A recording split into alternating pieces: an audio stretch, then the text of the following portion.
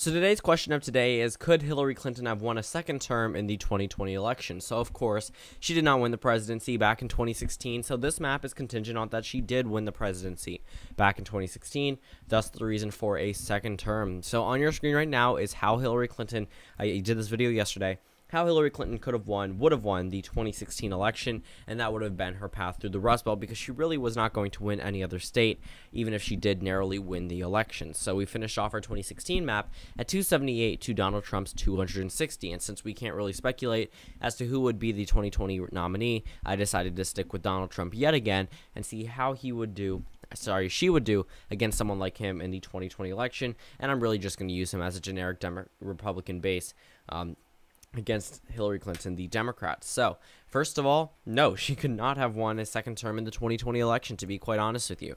Keep in mind that party fatigue was already starting to kick in back in 2016. Now, leading up to this election in 2020, it's pretty much good news for the Democrats that they did not win in 2016, because if they had not won, if they did win, 2020 would be a bloodbath for them, considering that it would have been 12 years of a Democratic presidency.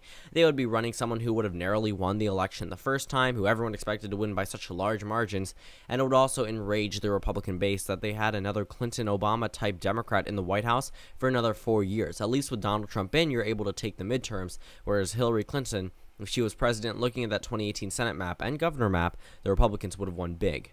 And, they could have won somewhere around 60 Senate seats in the 2018 midterms if they had Hillary Clinton as a president. There was a time where Hillary Clinton, if she was president, the Republicans would have won 67 seats in the Senate. So not good for the Democrats to have a Hillary Clinton presidency back in 2016, which a lot of people didn't really focus on because they were focused on the issue at the moment and avoiding a Trump presidency. But to be honest with you, right now, the Senate elections could be held for the Democrats, and they have only one person to thank for that, and that is Donald Trump. So when we look at this map, Hillary Clinton is not going to hold on to a number of these voters. We saw a drastic turn from 2012 leading into 2016, and if these states did hold its Democratic identity, it would not be by a lot. Looking at this map, Wisconsin, Michigan, and Pennsylvania, you can make an argument for her winning there, Michigan as well, but Wisconsin voted for Donald Trump by over a percentage point, meaning you would need to convince a couple more voters than some other states you might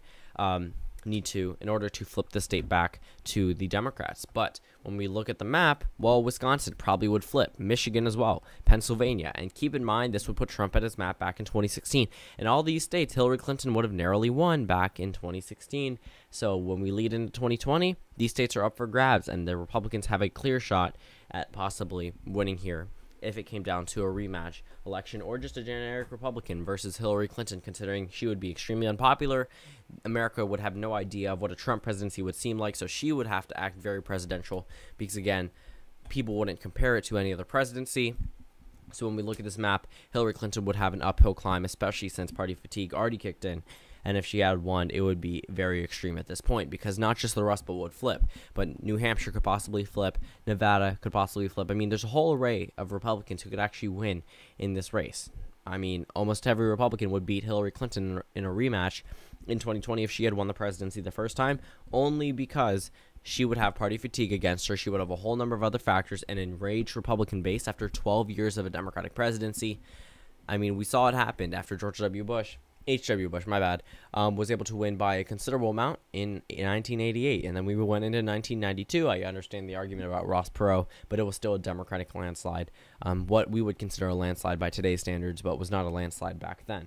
So, looking at this map and just the candidates themselves, Hillary Clinton would not have won a second term in the 2020 election, anything but for right now. But again, she's not president, so we can't really change much about this map, and until new information or new approval polls comes out about her, which there probably won't be for a while until we lead up into the 2018 midterms around a couple months before, where they talk about prominent figures, and they just want to see how they would do in the 2020 election. When many people do speculate that Hillary Clinton is going to run again, this could be something that could actually be a topic in the future. So thank you guys for watching this video. Comment down suggestions below, and I will see you all tomorrow.